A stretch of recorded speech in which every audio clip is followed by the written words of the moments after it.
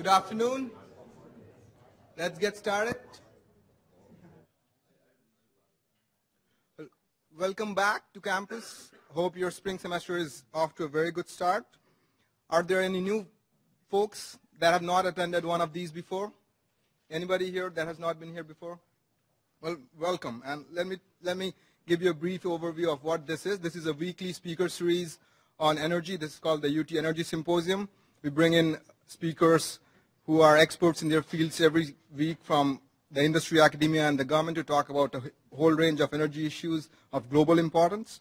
And the theme this semester is on energy innovation. So we'll have several speakers, including our speaker today, talk about drivers for innovation, how to unlock the innovation potential of countries and across different scales, and also how to think about investment in innovation.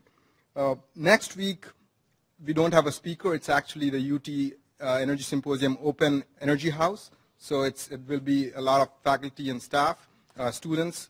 It will be a chance for you guys to network and talk to each other and learn about what's happening in teaching and research in energy on campus. The talk 2 weeks from now will be by Professor Tom Deitch, who is a professor of sociology and environmental science and policy in Michigan State University, and he'll talk to us about energy conservation behavior and the behavioral wedge. It's something that we have not explored in much depth in the symposium before, so it should be very interesting, and it's an area of very core interest to myself because in my research group, we do a lot of research in that area.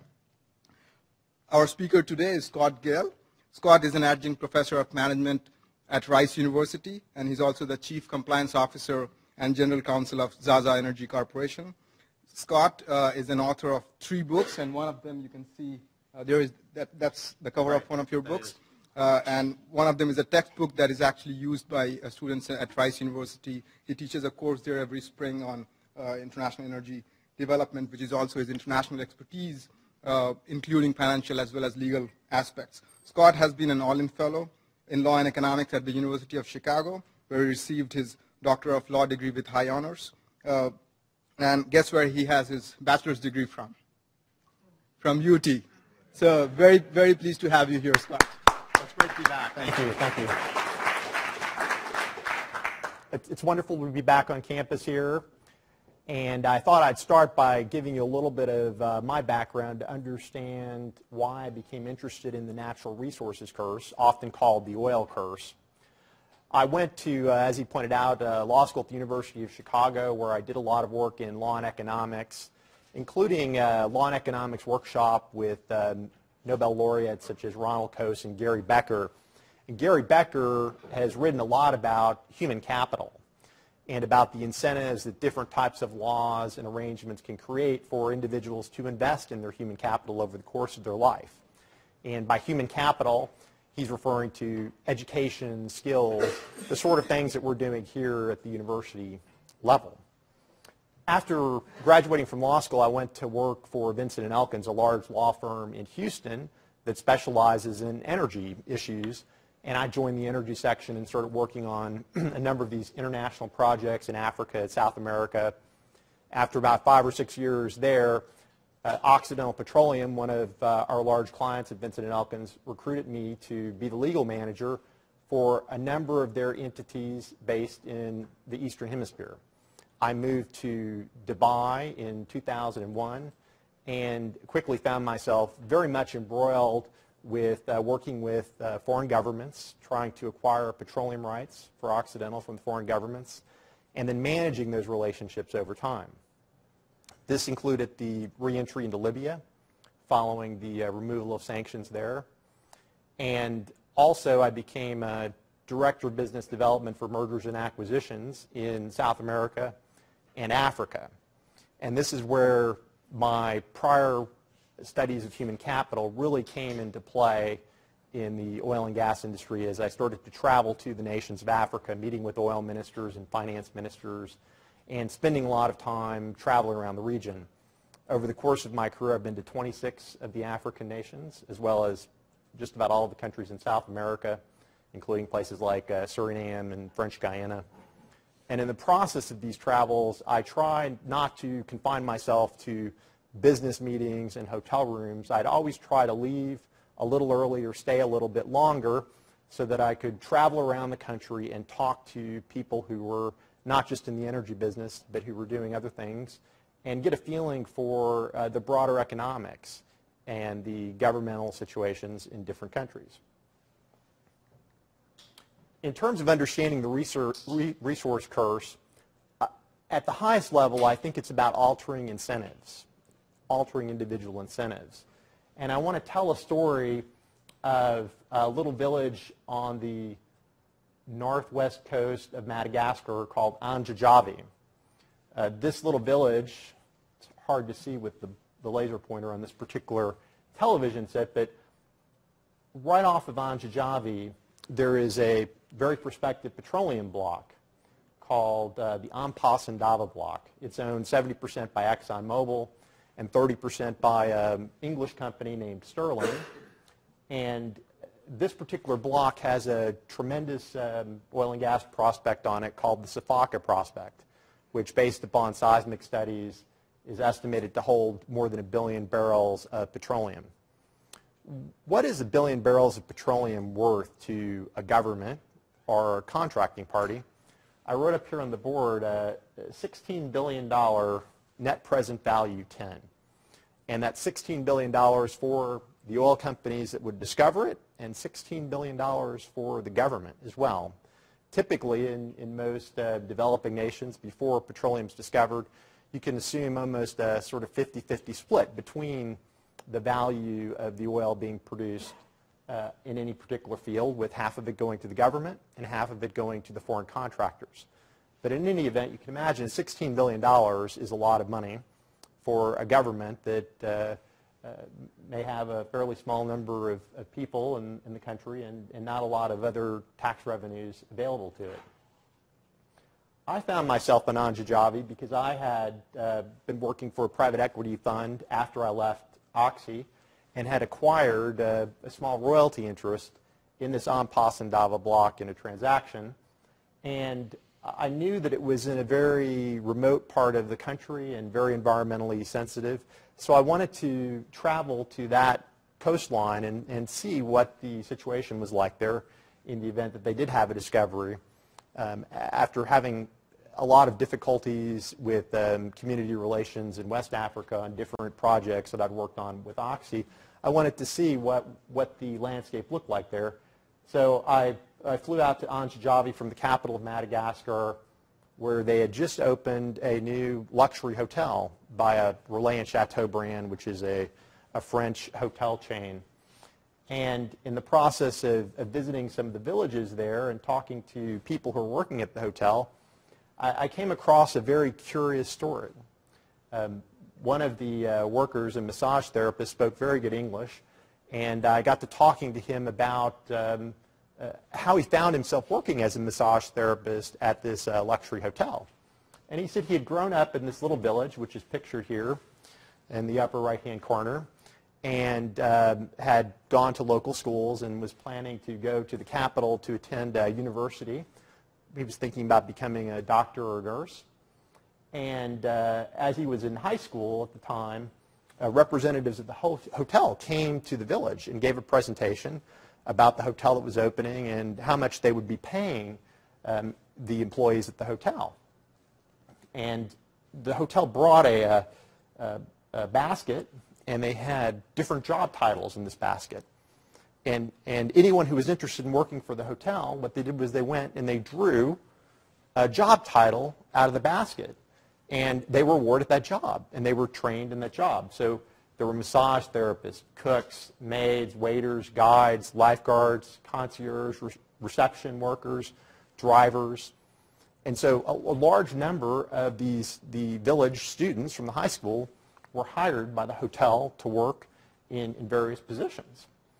And it struck me that this was, on a micro scale, what happens when large oil and gas companies show up and have $16 billion of revenues to spend in terms of local hiring, and about how people who were destined to perhaps become business people or doctors or lawyers or work in other sectors, or even fishermen in the local villages, have their lives altered and diverted by the economic development that's taking place.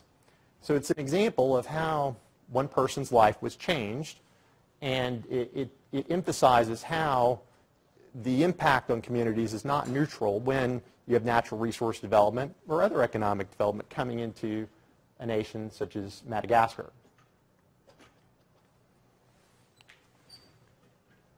And the altering of incentives by these mega projects ends up affecting both the private sector and the public sector. What you have here is a great demand for employment, high-paying employment, in many cases higher than people who had higher education degrees and are working in business jobs could possibly acquire, developing their human capital. Instead, they go to work in rather lower skill jobs for higher pay while the natural resources are being developed. So it encourages less individual investment in human capital, and it also diverts people from other sectors into servicing the energy sector to try to participate in the wealth that is being generated, which is often a short-term thing because the human resources sector is a depleting sector. It's like a bank account that is being drawn down on a daily basis. It may take 20 years for the $16 billion to be removed from the earth, but after 20 years, it's gone and it's not going to be replenished. On the government side, you have similar alterations in the incentive patterns.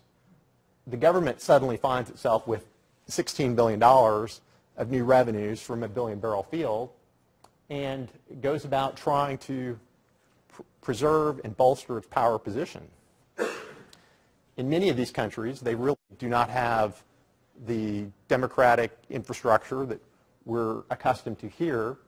So what you can see happening is, in the public sector, the abundant government revenues are deployed to creating a lot of jobs for those political supporters of the administration, friends, family, others who are working.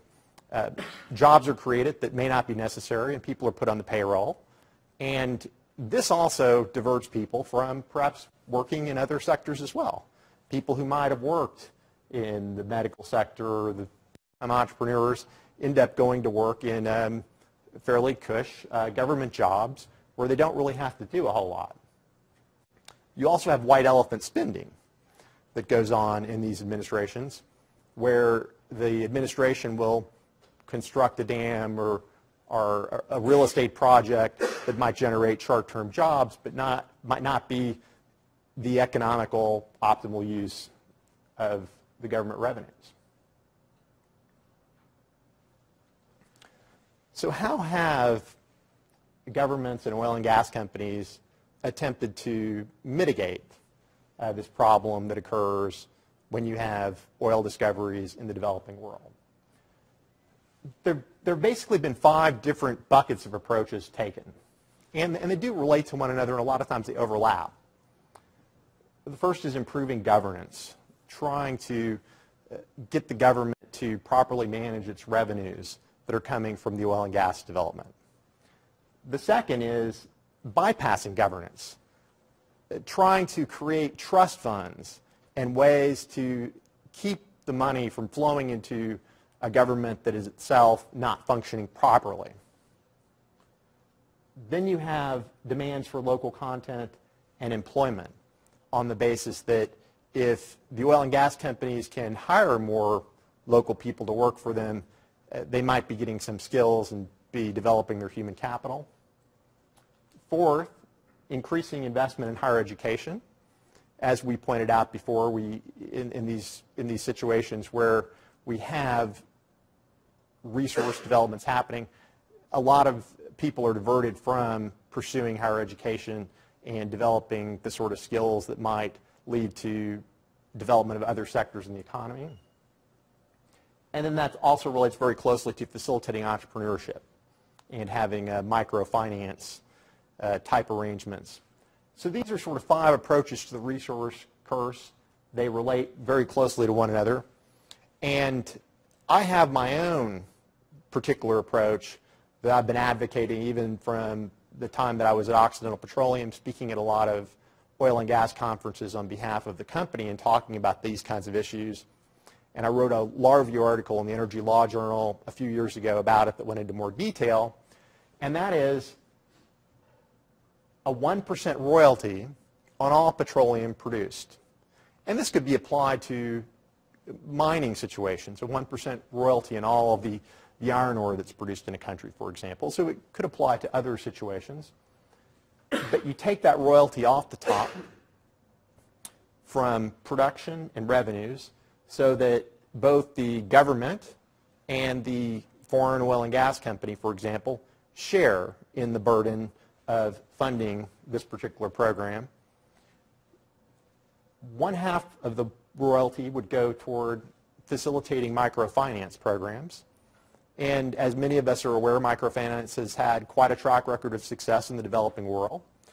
And this would continue to help bolster the microfinance environment in the developing country that is the subject of the resource discovery. And then the second half would go to higher education lending.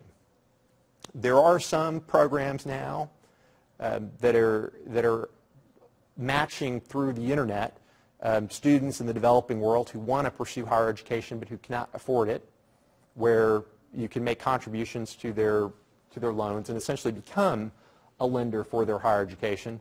But in most of the developing world, if you don't have the financial resources to pay for your own higher education, you're out of luck. There's no student loan program that you can go to borrow funds. So this would be a way to fund in the developing world higher education lending programs to help bolster the human capital element.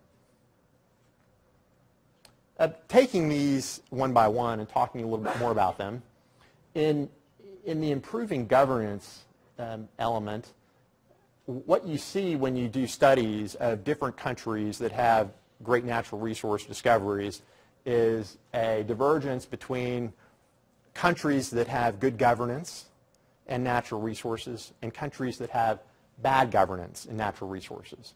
And countries like Norway, Canada, even Botswana, that are regarded as having reasonably good governance, they don't succumb to the resource curse. They don't see their GDP slow as a result of the discovery and in the years after the discovery. Whereas countries that have lower governance scores, such as Nigeria, Venezuela, Libya, for example, tend to have this resource curse and tend to have other sectors of their economy suffer while the resource is being developed.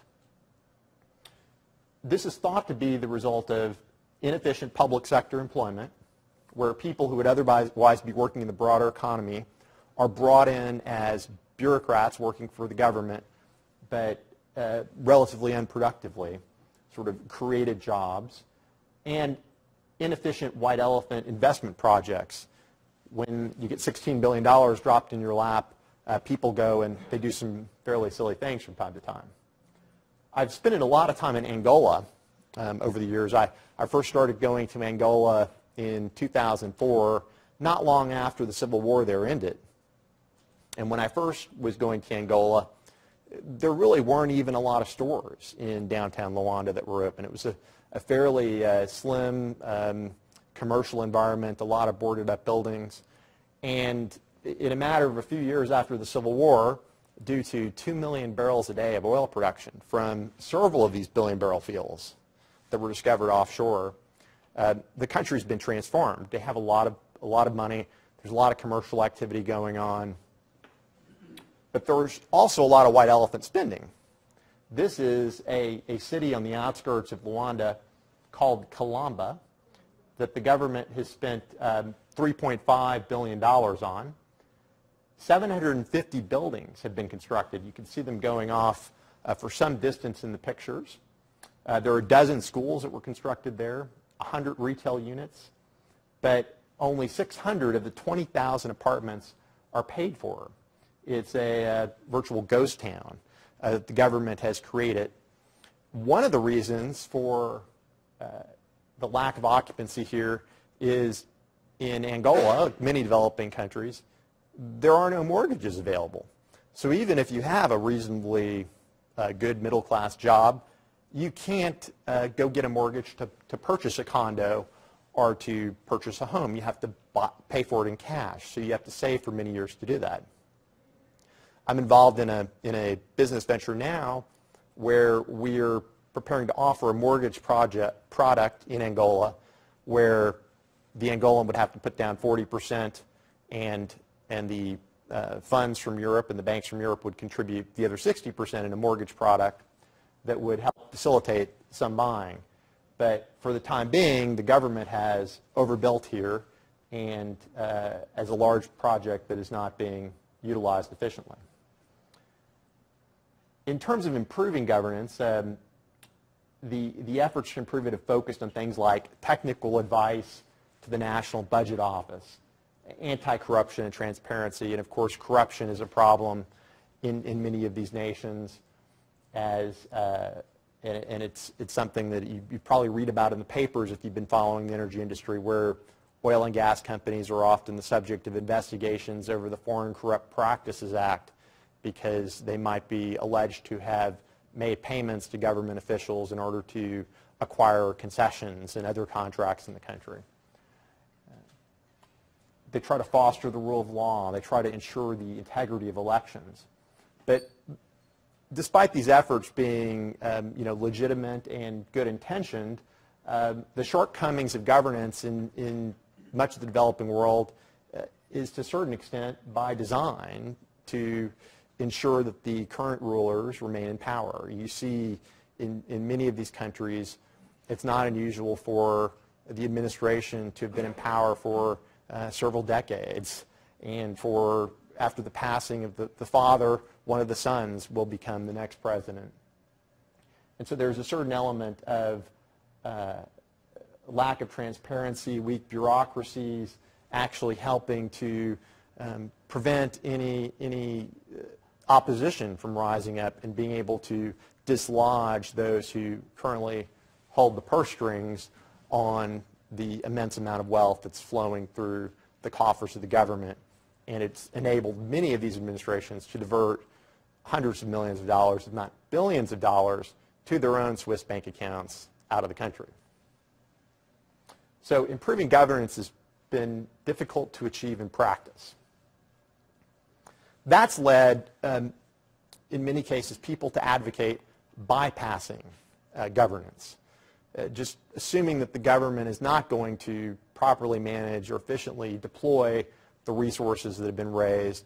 So when people look at new energy projects, they talk about how they can create trust funds, for example, where some portion of the $16 billion that is flowing to the government can be diverted to a trust fund that is managed by independent trustees and funds programs like education, roads, and other forms of infrastructure that are vetted outside of the country.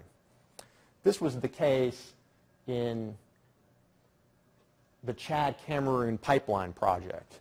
And this is Africa. You can see that Chad is in sort of north-central Africa. There are some oil fields there that were discovered, and a pipeline was constructed from the oil fields down across Cameroon to deliver the petroleum to the Gulf of Guinea on the Atlantic Ocean.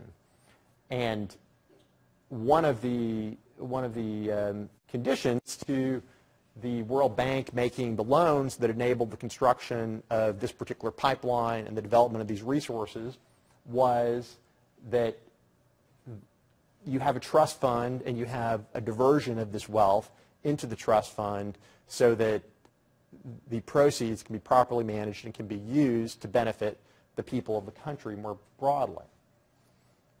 While the government agreed to this to get the money from the World Bank to build the infrastructure, once you have the money sunk into the field and the petroleum is developed and the pipeline is built, there's no way to take it back. So at that point, the government changed its mind and decided that it was going to not continue along with the trust fund approach. There are other ways that people have looked at managing this problem. Direct payments, for example, is something that's been advocated in Ghana, where they recently had a billion-barrel oil discovery in West Africa, with the idea being that some portion of the $16 billion, rather than it flowing to the government, would be divided individually among members of the population. Now, in a place like Alaska, where they actually do this, they have a petroleum fund in Alaska, and people who live there, citizens who've lived there for a certain period of time, annually get a check from this petroleum fund. It's basically their share of the petroleum production each year in the country. If you're able to track everyone and ensure that they have ID and that the right people are getting the payments, that can work reasonably well. But in the developing world, where identification is not as easy, it's something that they've struggled with. Also, like the trust fund, it's vulnerable to bypass. It's vulnerable to future government capture, because the government might agree to it at the outset to help the project get going, but once the project is going and the government is trying to spend the money and it's looking at its budget and it realizes that all this money is flowing directly to the people and it can't pay what it wants to pay for, you can see that the government has an incentive to potentially tip over the apple cart. And that could be the result of different administration. It could be changed circumstances, but it's something that is vulnerable in the future and is susceptible. There's also an interesting aspect that governments often tout, and that is they want the oil and gas companies to employ local people and to buy locally. And that's great in concept. But as I have traveled around the world, you often see an interesting sort of paradox around this local hiring. And to put it in perspective here, this is a Schlumberger slide. I was at a conference in Namibia last year, and the vice president of Schlumberger was up basically giving a recruiting speech. Come work for Schlumberger. We'll take really good care of you. We'll pay you a lot of money, and guess what? You'll be able to work in exciting places like London and Houston and Dubai, and it highlights this paradox of this local employment. The government thinks that when the oil and gas companies come in and they hire people to work for them, that they're learning skills that will be deployed locally within that country at some point, maybe in other businesses, maybe they're going to start businesses. But more often than not, what seems to happen is a lot of the best and brightest, most talented entrepreneur types are hired by the Schlumbergers of the world, and they're carted off to London or Houston, and they never return to the country at all. And this happens.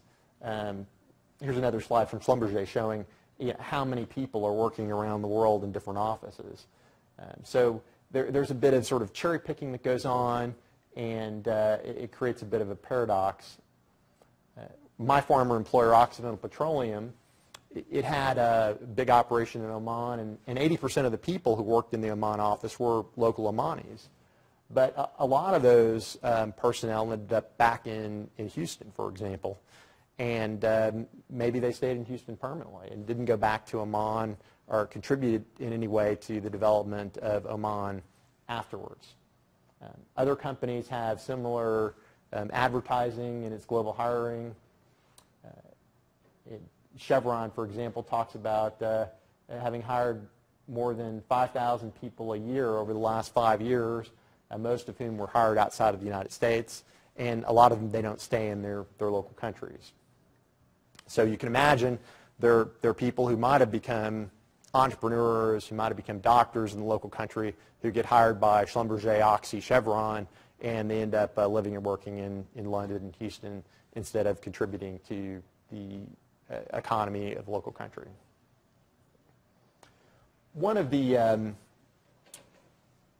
aspects of my particular proposal is trying to increase investment in education, trying to increase the human capital development of the local country. And education also has knock-on effects on good governance. To the extent you can create a more educated populace, you have a greater demand for better governance. You start to do what the corrupt administrations really don't want to see happening, and that is a credible opposition. People who are self-sufficient, who are entrepreneurs making their own money, who are not dependent upon the salaries of a government job, for example. So to the extent you can increase investment in education and require people who take advantage of these programs to go back and work in the local countries, that's a much more desirable way to sort of from the ground up improve governance and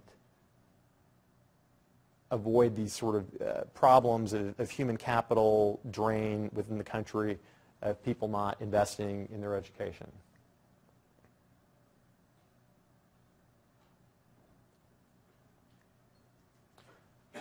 Along the same vein, you have entrepreneurs and microfinance, where, as I was talking about earlier, microfinance has been very successful around the developing world, and to the extent you can expand the microfinance programs, again, you create entrepreneurs, you strengthen the other sectors of the economy that might be suffering as a result of the resource curse, and help to provide alternative routes for business creation and growth within the country. And again, back to the solution that I proposed, which is the modest royalty. It's something that really has relatively low cost to a government. It's a small percentage point. It isn't the same thing as trying to tell the government that half of their $16 billion is going to a trust fund that's going to be run by people who are outside of your country, that can be viewed as offensive, for example. It can be viewed as loss of sovereignty. This is a local homegrown program that is a fairly small percentage. So because it isn't as costly to their budgeting plans, it's something that hopefully should be able to survive longer. It's a political realism sort of approach to the problem. Rather than trying to divert all of the money or most of the money to successful causes, you take just a little bit and hope that that can serve as a mitigator, but a surviving mitigator. Also, it does have some benefits for the government that's in power at the time. You know, it's always been said that a lot of these elites don't look to the long term. They're very focused on the short term, but there are some short-term benefits that are created by a 1% royalty. So, for example, having a 1% royalty like this benefiting microfinance, higher education lending is something that could improve the leaders standing in the international community. It could make the country more eligible for international aid or loans, because the government can point to something that it's trying to do and something that is there to try to mitigate and balance the resource curse. And so the idea is that we're trying to steer between a government incentive to overturn the apple cart and capture all of the revenues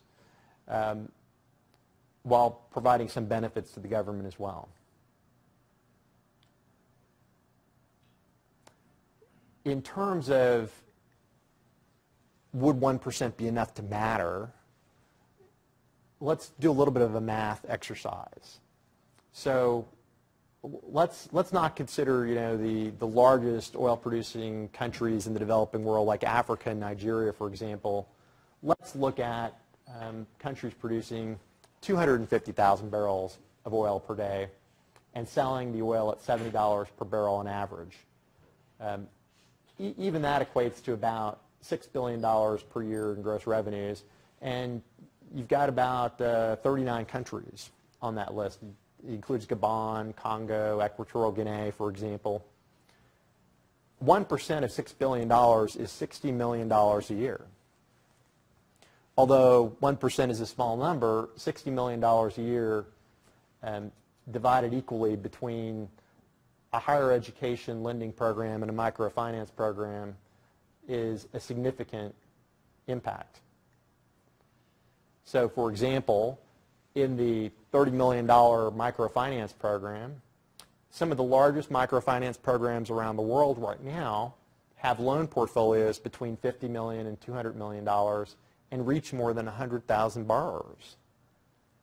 $30 million per year injected into a microfinance program would, over the course of a few years, create significant institutions that could reach 100,000 potential business people in a nation fairly easily. So it passes the test of being able to create a program on the microfinance side that is material and that matters without offending the government and hopefully making the government want to capture all that money. On the higher education lending side, $30 million a year for higher education lending would fund approximately 1,000 international students from that country. For example, Angola right now has, say, 600 students who are studying in the United States. So 1,000 more international students studying abroad who, as a condition of the loan, have to agree to go back to their home country would have a significant effect on the development of human capital within that country. And to the extent that local institutions of higher education can be developed, the numbers can be even greater. Based upon average sort of $2,000 per year cost of African universities, you might be able to reach 15,000 students a year locally with this sort of program. And if you consider 1% in a place like Angola or Nigeria where the petroleum production is 10 times this, you add another zero to those numbers and you get rather staggering potential for change in those countries.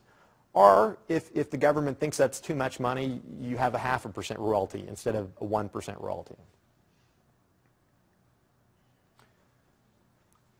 Going back to the 5 different potential mitigators for the natural resource curse, the proposed royalty does have the potential to improve governance by creating a more educated electorate and also a more independent electorate, to the extent that more people are able to work and fund their lives in the private sector rather than be dependent upon government jobs that can be taken away from them if they said something that disagreed with the administration. It also does bypass governance to a certain extent, right? It's a small bypass with a small amount of money, but the microfinance program and the educational lending program deliver funds directly to individuals who were business creators and students. With respect to local content and employment, microfinance, for example, is more likely to create homegrown employment. And to the extent people have more human capital development, they're more likely to be able to make use of technology and other means to develop sectors in the economy. And of course, we're talking about increasing investment in higher education and incentivizing people to invest in their human capital, to go out and acquire degrees and skills. And by facilitating entrepreneurship, other sectors, cannibalization by the natural resource sector is mitigated. So again, what I've been advocating for some time is this royalty approach. And when you think about it being shared between the oil company and the government, there's a sort of a mutual sharing of it. If you're the oil and gas company, why would you agree to something like this? Well, if you're going to be in a country for 20 or 30 years, one of the risks that you face is political. You know, will the government that awarded you the contract still be there? Or if the government changes, will they respect your contract and continue to honor it in the future? Well, to the extent that you're able to avoid the resource curse and give opportunities to the community, the more likely your contract is to survive 20 years, 30 years. The less likely it is that you're going to be dealing with people who are sabotaging your equipment, are creating environments that are dangerous for your workforce too.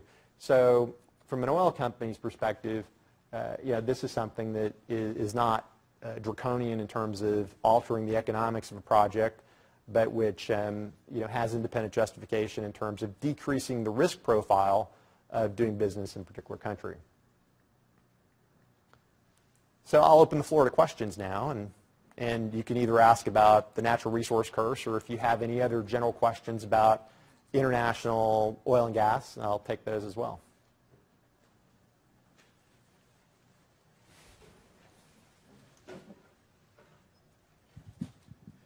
Well, thank you for the presentation, Scott, and I would like to suggest and even beg that you take the investment in education equals improved government's case, make that case about 8 blocks south of here.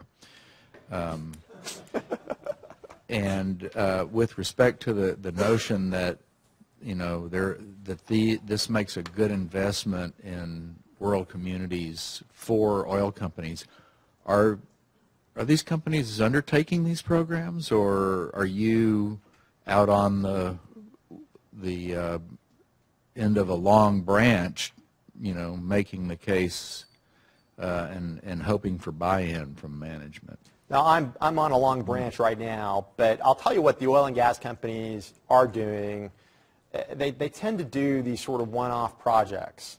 And I saw it when I was at Oxy and we were going into these countries working and developing. They'll build a school or they'll build a health center. They'll provide some funds for it.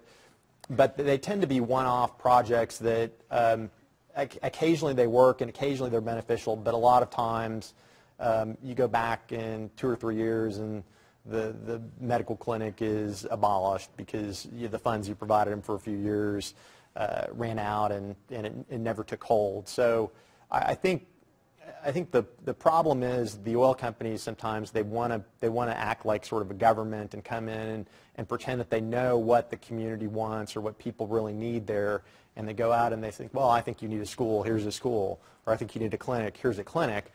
But the advantage with this approach is that it puts the dollars directly in the hands of business creators and individuals who are trying to get an education and advance their human capital, and allows them to decide how to deploy it and what makes the most sense for their community, rather than it's a bottoms-up approach rather than a top-down approach.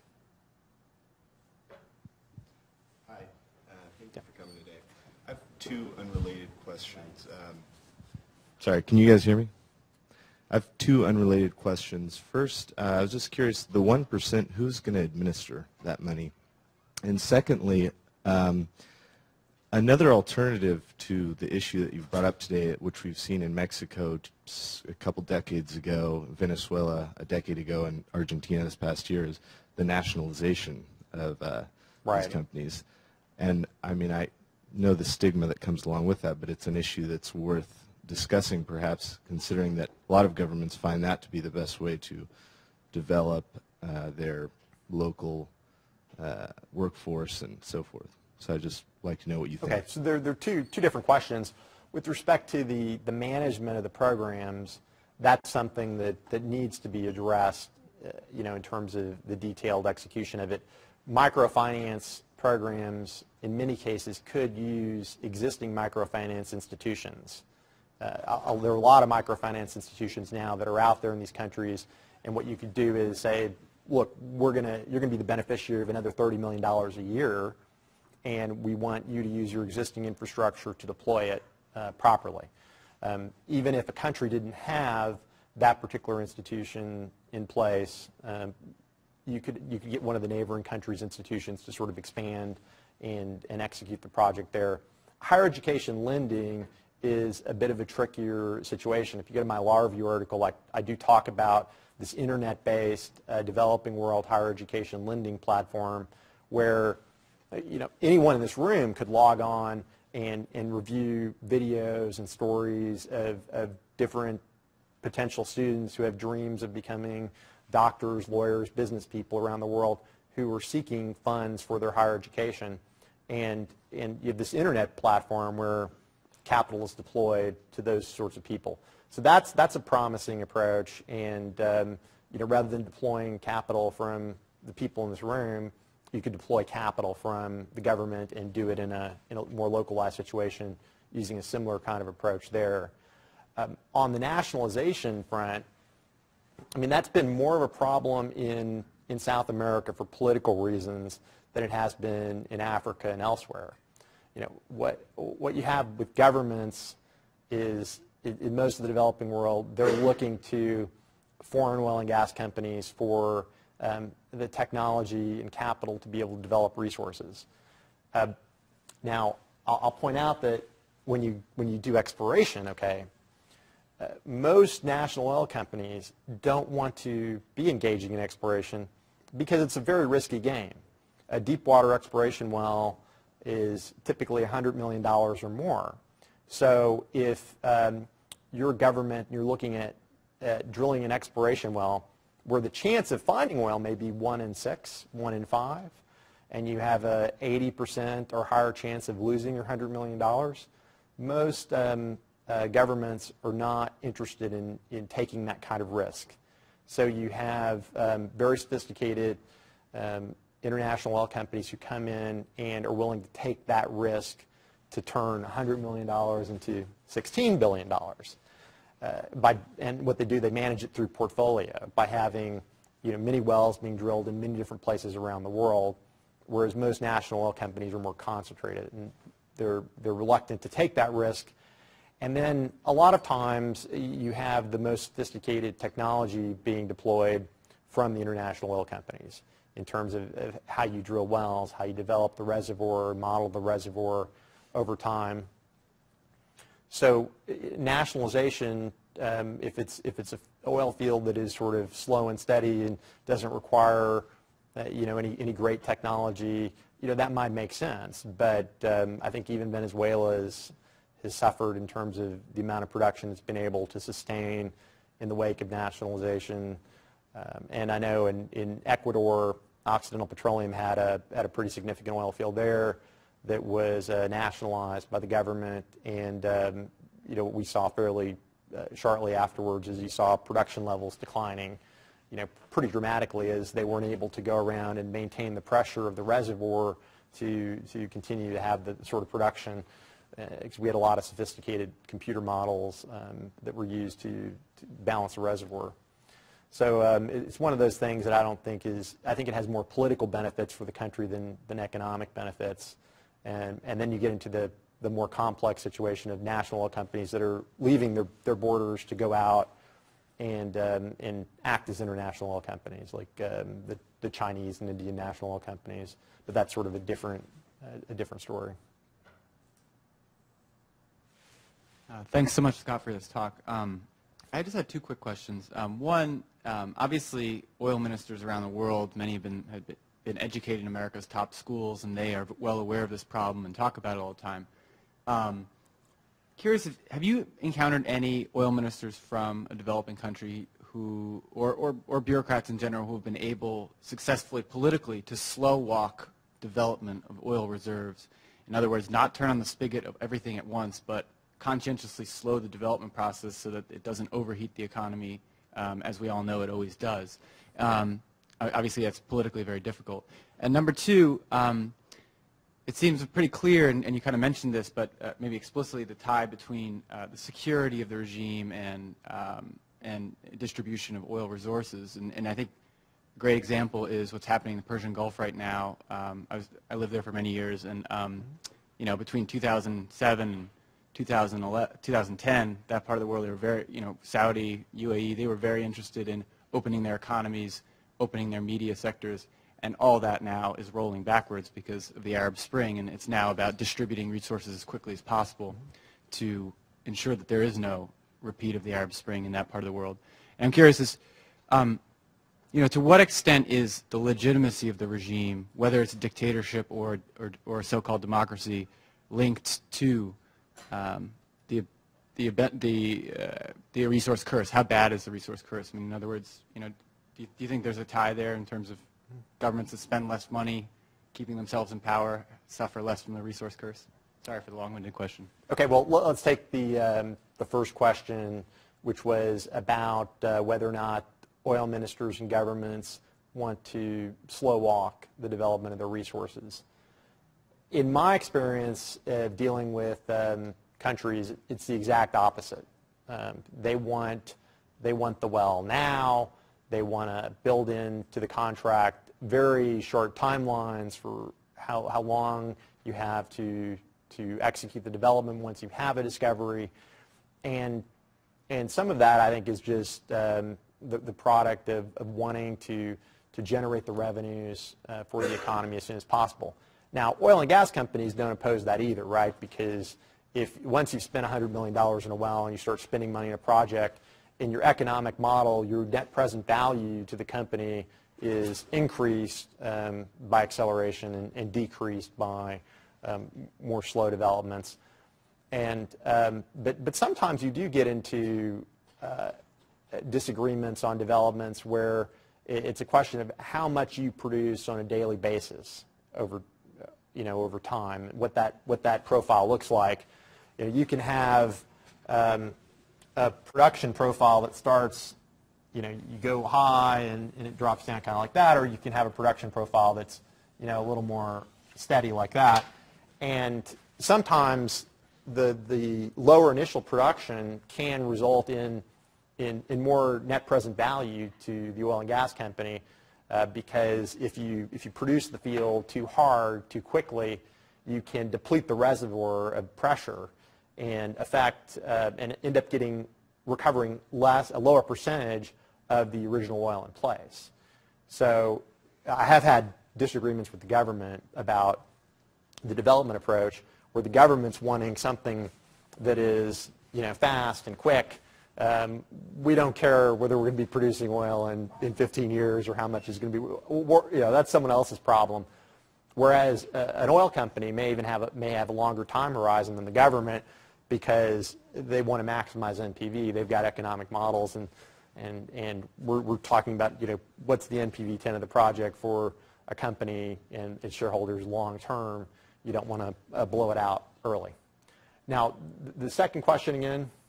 Sort of the linkage between the legitimacy of the government, however autocratic it is, and the linkage. I think that goes back to I don't know whether it's autocratic or non-autocratic, but the governance issue that I was talking about, I do cite a couple of articles there where they look at the political risk rankings in different countries, and they find that the higher the political risk ranking, when you couple that with natural resources, the greater the oil curse. So there is a strong correlation there. And in the Persian Gulf, you have interesting examples. For example, Dubai didn't have a whole lot of oil, and as a result of that, I guess it was Sheikh Rashid, who was the sheikh in Dubai when he realized that his oil wasn't going to last forever, went around and created the Jebel Ali Free Zone, created an airport, an airline, Emirates Airlines, and did a lot to diversify the economy and make it a place that didn't stand on the sole leg of oil that was eventually going to run out, but had a multiple sector economy functioning on many cylinders, and that was very successful. Now, someplace like Saudi Arabia that really didn't do that, its economy rises and falls with the price of oil and how much they could produce. And I can tell you, when I was in Saudi Arabia in 2001, 2002, working on a big project there for Oxy, when oil prices were $17 a barrel, they were hurting. They were really hurting. They were borrowing a lot of money. They were on an unsustainable debt pattern, trying to continue to provide essentially welfare payments to a huge percentage of the population. And but for oil prices rising quite dramatically in Saudi Arabia, it was unsustainable what they were doing there, because they had no other economic development going on. So I think that those are a couple of concrete examples, and are pretty interesting. Okay. Yes, I had a question. It was pertaining to the cultures of the countries as far as education goes. As far as people like in Saudi Arabia and Africa, they have different ideals about tradition and modernization.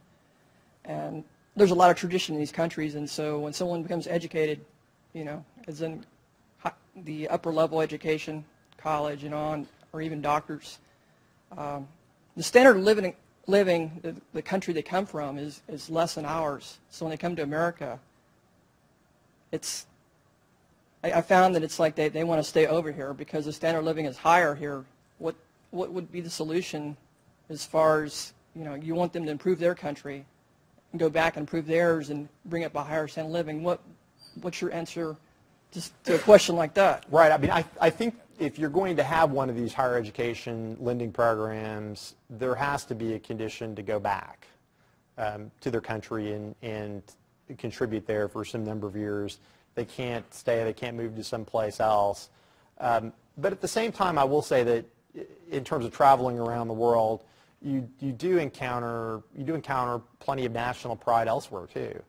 Like Angola in particular, I could say that I know a lot of Angolans who were living in London in the United States and have gone back to Angola to start businesses there because they want to be home.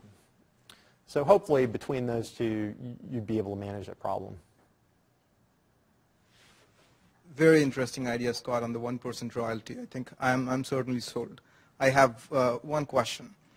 How much, you mentioned the 600 number of Angolan nationals studying internationally. How much you think that is a product of lack of money or funding? Because presumably there are a lot of Angolan nationals who are making a lot of money, either by working with the government or through other channels. So how much you think the lack of international students from Angola is because of lack of funding? And to put the question differently, if you created this new fund with the 0.5% royalty, how much will the take-up be, given that you still will have the opportunity to make a lot of money in a whole variety of jobs? Taking the first question, keep in mind that 600 was just Angolans studying in the United States. There are far more Angolans studying, for example, in England, Portugal, for example. So I do think that, but if they are able to afford it, they do it. I mean, I think there's a fairly large number of wealthy people in Angola, business people and government people who all are educated in Europe and the United States. And the second question? What the take-up will be if you created this fund? There will still be a lot of jobs in Angola. So what is the incentive really to get higher education? What's the incentive? Because even without that education, you have access to higher paying jobs. Well, and that's the problem, right? I mean, it's the question of whether or not you can overcome the pull, the altering of the incentive to go and invest in higher education and a career when you could get money now without having to have any particular skills that is potentially life-changing for a lot of people. So that's part of the problem. But I think what you do by lowering the barrier to access to higher education, you give people the opportunity to go abroad and develop their skills and reach their dreams without having to worry about how to pay for it. And hopefully that'll help. There.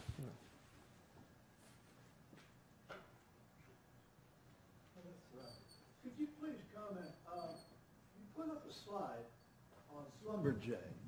What stunned me was you had 17% of the people were working in Namibia. Could you comment briefly on development in Namibia? I don't think it was working. I think that was Africa and the Middle East. Could you just comment on Namibia and Mozambique for oil? Okay, just generally. Well, which place would you go to? Well, they're very different in terms of the opportunity profile. There in Namibia, in Namibia there is no current oil production there right now, and they just had their first oil and gas summit, which I attended and spoke at in August of last year, because it's believed that there's an Angola play called the subsalt play, which extends from Angola down into northern Namibian waters, okay? And that's what oil and gas companies are pursuing there, including British Petroleum, which has taken several positions in Namibia. Now, the first couple of wells drilled pursuing this have failed.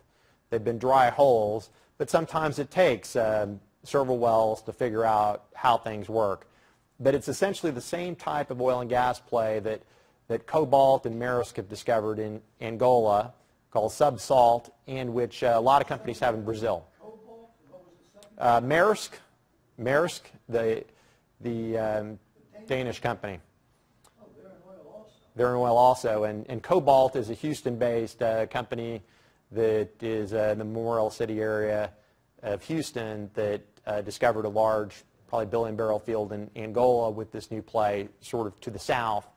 And the expectation is that same type of discovery potential exists in northern Namibian waters, but it hasn't been proven there yet. Now, on the Mozambique side, you have Mozambique on one side and Madagascar on the other side, and there's a channel between them.